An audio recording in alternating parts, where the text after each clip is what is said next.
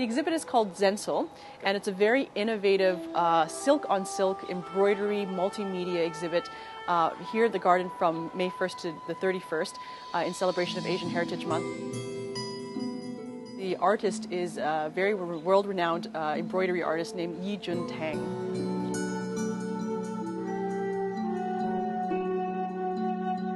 So he comes from a city called Suzhou, which is an ancient city of China, well known for embroidery and silk.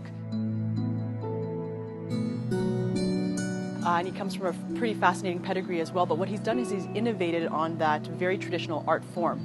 He's applied oil on silk and further embroidered onto that, and it's actually about the process itself that takes the Zen aesthetic.